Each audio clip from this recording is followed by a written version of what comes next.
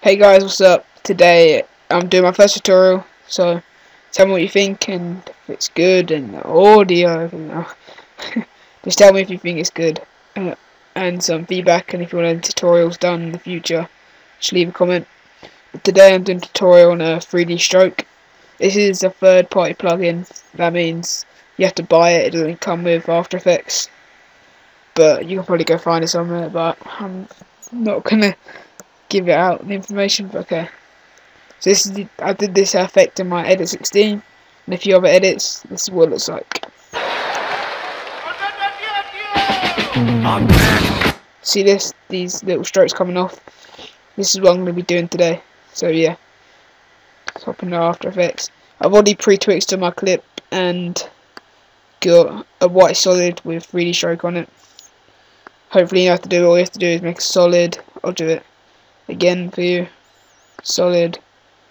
Go to Effect, Trap Code, 3D stroke, and then all you have to do is click on the layer you've got and just get your pen tool and make a mask coming off the gun. I think it looks best when it comes off the gun, not just like in the middle of space doing nothing. But I like to do 3, so I'm just going to copy and paste this layer and delete this mask. I can do a different one. Okay, and once you've got all your masks and that ready, just highlight all of them and click and turn the end to 0 and click the keyframe, the little stopwatch thing, start and end on all of them. Oops. Okay, that have keyframes on it, and that's probably from where I failed the other tutorial, but okay, I'll just get started. So click the star at the end on 0 where you want it to start, the 3D stroke. Yep. Put both down to 0. Okay. So once you've got that, you want to open up all of the layers, keyframes by clicking new on all of them. Go forward about 20 frames. You can do this by clicking Control Shift and then your arrow key, which goes 20 frames at a time.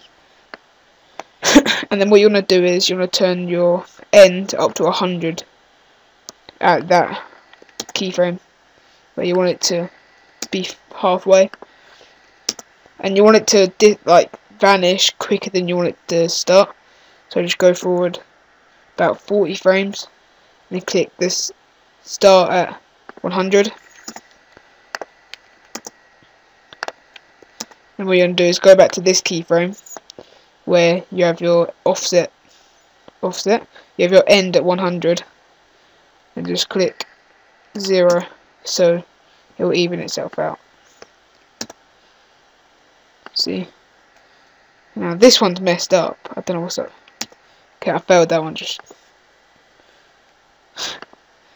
what a good first tutorial, hey?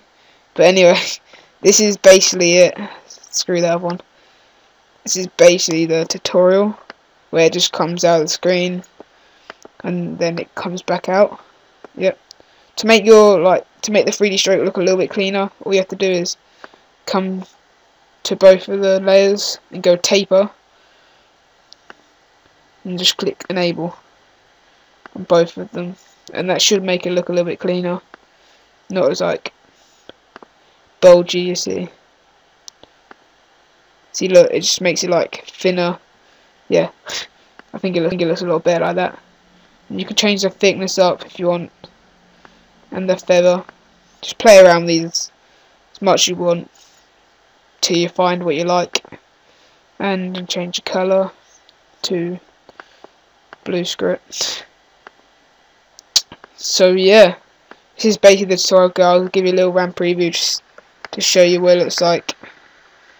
But this is just the basics of 3D stroke. Obviously there's a lot of other stuff that you can do, like having glows and everything, but I'll get into that in another tutorial. And I wanted to just introduce myself, sort of. I'm going to be doing a lot more tutorials now, and for my editor, and I have a lot of stuff to give and a lot of unique styles I can teach you guys if you want to learn it. Just like, comment, subscribe, show me that you want it, and if you want some tutorials, just leave them in the description and I'll get on it. Okay, so this is what it looks like, guys.